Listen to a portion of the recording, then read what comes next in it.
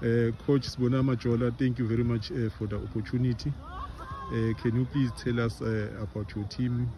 When was it established? Where does it play? And what are its ambitions?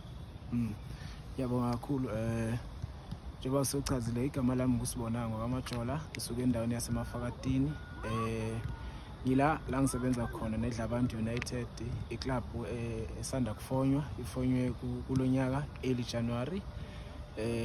Unfortunately bekunama leagues aranayo esephakathi nesizini, then sangakwazi ukuthi si join iclub, and I was recruited from MZ Kings yaseMafakatini by ubaba uZamani John Mnguni, of which is a founder yeDlabantu United. So it was his goal ukuthi abe ne club la endaweni yasemngeni ezodlala kuma stages aphezulu. Actually his goal was to get a club edlala ku Motsepe League.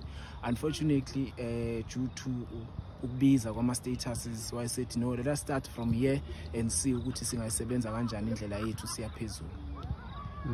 Okay, njengoba usho ke mfethu ukuthi this is a new club, and it seems as if the owner is very ambitious. He wanted to start with Motsepe League, but unfortunately it didn't happen.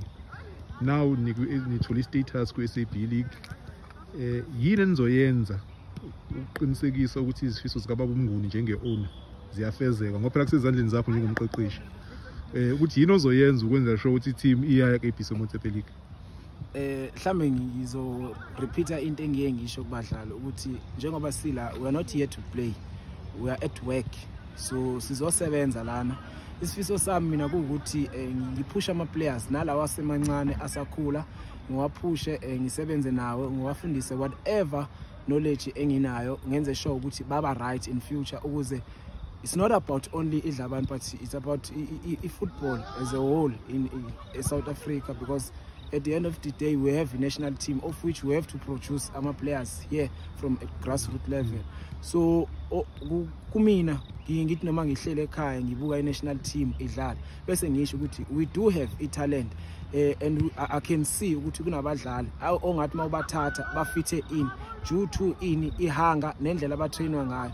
So coach ke we have ama philosophies angafani, but uSafa unayo philosophy yakhe yena, so of which whatever isikwenzayo thina at grassroots level we have to follow that philosophy yakaSafa. So iphupho lethu ke thina siDlabantu, we wish ukuthi singaba nabadlali esizobabona ku national team in the near future.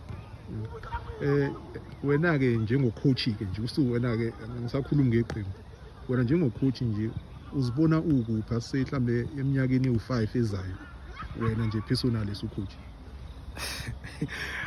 For me it's hard to say, but angiyona indoda ekhulumayo ama plans wami. Ngithi umsebenzi wami akube uwona ongikhulumelayo egroundini nendlela engisebenza ngayo nama players, but nami kuyisifiso sami ukuthi ngizibone mhlambe ngikwi club at professional level, or else ngikhona ku national team yo assist. I don't mind whether it's a senior team or a development national team, because it's not, as much as mhlambe ngidinga ukuthi ngibe nawo cash cow okungiphusha eceleni, but it's not about money for me. The passion I have for a game iyona engiphushayo ukuthi ngibe la ngikhona njengamanje. Utwami ngibonga kakhulu. Dlabantu ayibadla abantu ifike ku ABC Motsepe League. Ngiyabonga. Siyabonga kakhulu.